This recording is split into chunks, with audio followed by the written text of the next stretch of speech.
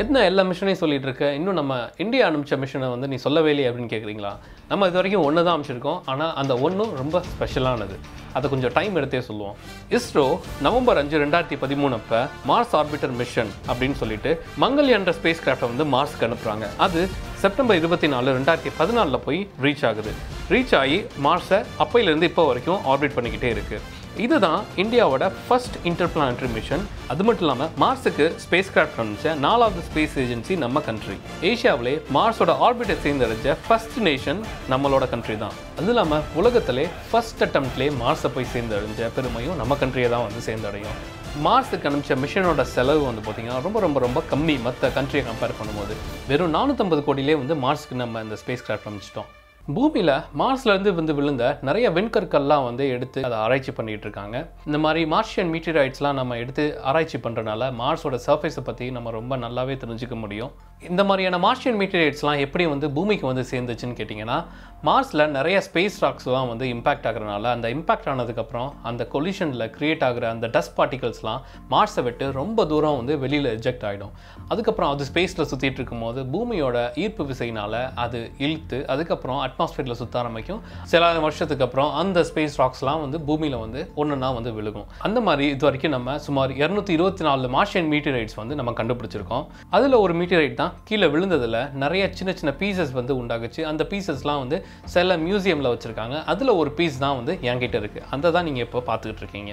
இப்போ மார்ஸ் உங்களுக்கு பார்க்க ரொம்ப ஆர்வமாக இருக்குது அப்படின்னா, நீங்கள் வெறும் கண்ணால் வந்து மார்ஸோட கலரை மட்டும்தான் பார்க்க முடியும். அதோட ஷேப், அதோட சர்ஃபேஸ் டீட்டெயில்ஸ், அதில் இருக்க போலார் ஐஸ் கேப்ஸ்லாம் பார்க்கணுன்னா உங்களுக்கு பெரிய டெலிஸ்கோப் தேவை. எவ்வளோ பெருசுனா குறைஞ்சது டெலிஸ்கோப்போட அப்பர்ச்சர் சைஸ் வந்து 8 இன்ச்சாவது இருக்கணும். இப்போ என்னோட டெலிஸ்கோப்பில் வந்து நான் மார்ஸ் எப்படி இருக்குன்றதை காட்டுறேன். இந்த டெலிஸ்கோப் வந்து ஒரு டொப்சானியன் டெலிஸ்கோப். இதோட சைஸ் வந்து 16 இன்ச்சஸ். இது வந்து மார்ஸ் வந்து புழுதி புயலால் போன வருஷம் கவர் ஆன போது எடுத்தது. இந்த இது வந்து சில மாதத்துக்கு முன்னாடி புழுதி புயலால் கவர் ஆகிறதுக்கு முன்னாடி எடுத்தது. ஸோ இதில் நீங்கள் நிறையா ஃபீச்சர்ஸ் பார்க்கலாம். அந்த ஐஸ் கேப்ஸ்லாம் உங்களுக்கு ரொம்ப கிளியராக தெரியும். அப்புறம் மற்ற அந்த சர்ஃபேஸ் டீட்டெயில்ஸ்லாம், அந்த டார்க் கலரில் இருக்க பேச்சஸ்லாம் உங்களுக்கு ரொம்ப கிளியராக தெரியும். இந்த மாதிரி மார்ஸோட புகைப்படத்தை போன வருஷம் ஃபுல்லாக இடைவெளி விட்டு அப்பப்போ வந்து நான் புகைப்படம் எடுத்துக்கிட்டே இருந்தேன். இது எல்லாத்தையும் ஒன்றா சேர்த்து ஒரு கொலாஜா நம்ம கம்யூனிட்டியில் சில வாரங்களுக்கு முன்னாடி போஸ்ட் பண்ணியிருந்தோம்.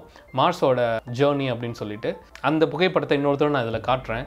இதில் பார்த்தீங்கன்னா மார்ச்லேருந்து டிசம்பர் வரைக்கும் கேப்சர் பண்ண எல்லா ஃபோட்டோவும் அப்படியே வரிசையாக இருக்கும். அதில் என்ன ஒரு முக்கியமான விஷயம் பார்த்தீங்கன்னா, மார்ஸோட சைஸ் வந்து சேஞ்ச் ஆகிட்டே இருக்கும். இது எதனாலனா, மார்ஸ் வந்து சில டைம் பூமிக்கு பக்கத்தில் வரும். பூமிக்கு பக்கத்தில் வரும்போது அது பெருசாக வந்து தெரியும். தூரமாக இருக்கும்போது சின்னதாக தெரியும். ஸோ மார்ச்சில் வந்து ரொம்ப தூரமாக இருந்துச்சு. அதுக்கப்புறம் பக்கத்தில் வர வர வர ஜூலை எப்போ பார்த்தீங்கன்னா ரொம்ப பெருசாக இருக்கும். திரும்பவும் அது தூரமாக விட்டு போக போக சின்னதாகிட்டே போச்சு.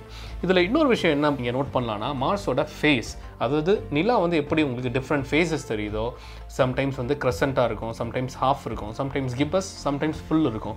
இதே மாதிரி தான் மார்ஸோட ஃபேஸும் வந்து பார்த்திங்கன்னா சேஞ்ச் ஆகிட்டே இருக்கும். கிப்பஸ்லேருந்து ஃபுல், அப்புறம் திரும்பவும் கிப்பஸ் போகும். இந்த வரிசையாக இருக்க ஃபோட்டோவுக்கு கீழே இன்னொன்று பார்த்தீங்கன்னா, மார்ஸ் வந்து எல்லாத்தையும் கேப் விட்டு ஒரு லூப் மாதிரி கிரியேட் ஆகும்.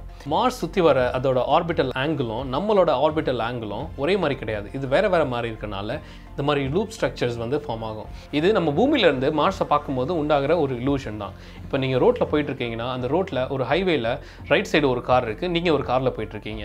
ரைட் சைடில் இருக்க போகிற கார் முன்னாடி போயிட்டுருக்கு, நீங்கள் அதை ஓவர்டேக் பண்ண போகிறீங்க. ஸோ நீங்கள் உங்கள் கார்லேருந்து அந்த காரை பார்க்கும்போது அந்த முன்னாடி போயிட்டு இருக்க கார் கொஞ்சம் ஸ்லோவாகிற மாதிரி தெரியும். நீங்கள் ஓவர்டேக் பண்ணும்போது, அதை ஓவர்டேக் பண்ணி போயிட்டு இருக்கும்போது அந்த கார் பின்னாடி போகிற மாதிரி தெரியும். ஸோ இதே இலூஷன் தான் மார்ஸை வந்து நம்ம ஓவர்டேக் பண்ணி போகிறனால சில டைம் முன்னாடி போயிட்டு இருக்கிறது அப்படியே ஸ்லோவாகிற மாதிரி இருக்கும். ஸ்லோவாகிட்டு திரும்பவும் பின்னாடி போகிற மாதிரி இருக்கும். அப்புறம் நம்ம திரும்ப இந்த சைட் போகும்போது அது முன்னாடி போகிற மாதிரி இருக்கும்.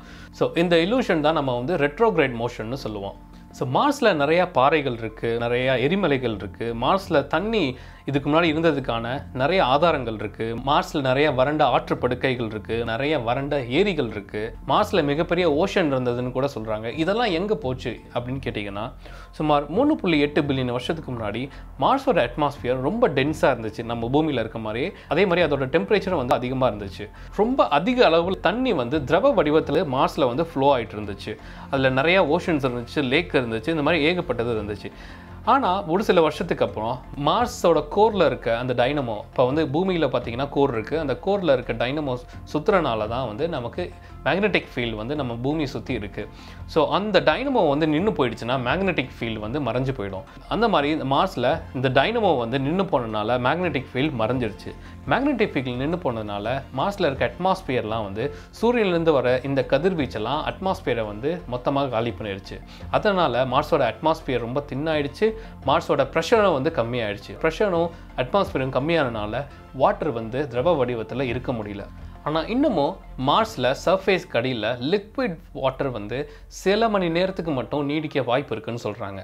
இன்னொரு மிகப்பெரிய கொஸ்டின் என்ன கேட்குறாங்கன்னா, மார்ஸில் லைஃப் இருக்கா இல்லையா, இதுக்கு முன்னாடி இருந்துச்சுன்னா இப்போ எங்கே போச்சு அப்படின்ற ஒரு முக்கியமான கேள்வியை நிறைய பேர் எடுத்து வச்சிட்ருக்காங்க. இந்த கேள்விக்கு பதில் சொல்ல தான் நிறைய ஸ்பேஸ் ஏஜென்சி நிறைய ரோவர்ஸ் அண்ட் லேண்டர்ஸ் அனுப்பிச்சு மார்ஸில் லைஃப் இருக்கா இல்லையா அப்படின்றத வந்து ஆராய்ச்சி பண்ணிகிட்டு இருக்காங்க. ஏன் இதுக்கு நிறைய இன்ட்ரெஸ்ட் கொடுக்குறாங்கன்னா, மார்ஸ் இதுக்கு முன்னாடி பூமி எப்படி இருந்துச்சோ அதே மாதிரி தான் இருந்துச்சு. அது இல்லாமல் மார்ஸோட சர்ஃபேஸ் ரொம்ப பழசுன்றதுனால மார்ஸில் இதுக்கு முன்னாடி ஏதாவது லைஃப் ஃபார்ம் இருந்துச்சுன்னா அது நல்லா ப்ரிசர்வ் ஆகிருக்க வாய்ப்பு இருக்குது. முக்கியமாக ரோவர் கியூரியாசிட்டி அப்புறம் ஆப்பர்ச்சுனிட்டி இது ரெண்டுமே வந்து மார்ஸில் லைஃப் இருக்கா இல்லையா அப்படின்னு சொல்லி நிறைய ஆராய்ச்சி பண்ணிகிட்ருக்கு. மார்ஸோட சர்ஃபேஸ் எல்லாம் ட்ரில் பண்ணி அதில் ஏதாவது ஆர்கானிக் காம்பவுண்ட்ஸ், அதாவது உயிர் உருவாகிறதுக்கு முக்கியமான காரணமான இந்த கரிம சேர்மங்கள்லாம் இருக்கா இல்லையா அப்படின்றத பார்க்குறது தான் இதோட வேலையே. இதில் முக்கியமாக நாசாவும் ஈசாவும் நிறைய மிஷன்ஸ் வந்து பிளான் பண்ணிட்டு இருக்காங்க ஃப்யூச்சரில். ஜூன் 2018 சயின்டிஸ்ட் வந்து ஒரு முக்கியமான விஷயத்தை கண்டுபிடிச்சாங்க. மார்ஸோட மீத்தேன் லெவல் வந்து அடிக்கடி வேரி ஆகிறத வந்து பார்த்தாங்க. இந்த மீத்தேன் வந்து 2 விஷயங்களால் மட்டும்தான் உருவாகும். ஒன்று வந்து மைக்ரோ ஆர்கானிசம்ஸ்னால, அப்படி இல்லைன்னா இந்த சர்ஃபேஸ் கடியில் நேச்சுரலாக உண்டாகிறது. இந்த மாதிரியான மீத்தேன் லெவல் ரொம்ப வேரி ஆகிறதுனால சப்போஸ் இந்த மைக்ரோ ஆர்கானிசம்ஸ்லாம் மார்ஸோட சர்ஃபேஸ் கடியில் இருக்கலாம் அப்படின்ற ஒரு பாசிபிலிட்டியும் வந்து நிறைய அதிகமாக இருக்குது. ஃப்யூச்சரில் 2 முக்கியமான மிஷன்ஸ் வந்து மார்ஸுக்கு அனுப்ப போகிறோம். 2020 எக்ஸோ மார்ஸ் ரோவர் அப்படின்னு சொல்லிட்டு ஒரு ரோவர் அனுப்புகிறோம். அப்புறம் நாசா வந்து மார்ஸ் 2020 ரோவர் அப்படின்னு சொல்லிட்டு 2020 அனுப்ப போகிறோம். மார்ஸில் ஏலியன்ஸ் இருக்காங்க அப்படின்ற கான்செப்ட் வந்து எப்போ ஸ்டார்ட் ஆகிடுச்சுன்னா, ஏற்கனவே சொன்ன மாதிரி 1800 ஸ்டார்ட் ஆகிடுச்சு. அதில் முக்கியமாக பெர்சிவல் லோவல்ன்ற ஒருத்தர் டெலிஸ்கோப் வழியாக மார்ஸை பார்க்கும்போது அதில் நிறையா ஆர்டிஃபிஷியல் கனல்ஸ், அதாவது இந்த கால்வாய்கள்லாம் வந்து யாரோ உருவாக்குனது அப்படின்ற மாதிரியான ஒரு விஷயத்தை வந்து மக்களிடம் பரப்புனார். ஆனால் அது நாளடைவில் அது ஒரு ஆப்டிக்கல் இல்லூஷன், அது டெலிஸ்கோப்பில் பார்த்த ஒரு இல்லூஷன் அப்படின்னு சொல்லி ப்ரூவ் பண்ணாங்க. அதை தொடர்ந்து British writer வெல்ஸ்ன்றவர் the war of the world's அப்படின்னு சொல்லி 1897 ஒரு புக்கை வந்து பப்ளிஷ் பண்ணுறாரு. அதில் invasion by aliens from Mars அப்படின்ற சொல்லி ஒரு ஃபேண்டசி ஸ்டோரி வந்து கிரியேட் பண்ணுறாரு. அதை நிறைய மக்கள் வந்து உண்மைன்னு நம்பி அப்பையிலேருந்து மார்ஸில் ஏலியன்ஸ் இருக்காங்க, இன்னமும் இருந்துட்டு இருக்காங்க அப்படின்ற மாதிரி விஷயங்கள்லாம் வந்து இன்னமும் நிறைய மக்கள் நம்பிக்கிட்டு தான் இருக்காங்க. இந்த வீடியோவில் மார்ஸை பற்றி நிறைய விஷயங்கள் நீங்கள் தெரிஞ்சுக்கிட்டீங்க, அது உங்களுக்கு ரொம்ப இன்ட்ரெஸ்டிங்காக இருந்துச்சு அப்படின்னா இந்த வீடியோ லைக் பண்ணுங்கள், ஷேர் பண்ணுங்கள், எங்கள் சேனலுக்கு சப்ஸ்கிரைப் பண்ணுங்கள்.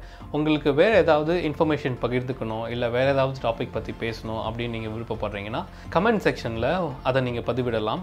அப்புறம் டெலிஸ்கோப்போட வீடியோ வந்து நெக்ஸ்ட் எபிசோடில் போடப்படும். அதே மாதிரி என்னோட ஆஸ்ட்ரோ ஃபோட்டோகிராஃப்ஸ் வந்து உங்களுக்கு பார்க்கணும் அப்படின்னா என்னோட இன்ஸ்டாகிராமோட லிங்க் வந்து டிஸ்கிரிப்ஷனில் இருக்குது. அதை கிளிக் பண்ணி நான் தினமும் போடுற ஆஸ்ட்ரோ ஃபோட்டோகிராஃப்ஸ் பார்க்கலாம். இந்த டெலிஸ்கோப் வீடியோக்கு அப்புறம் இதெல்லாம் எப்படி கேப்சர் பண்ணுன்றதுக்கு தனி ஒரு எபிசோடும் நான் போடுறேன்.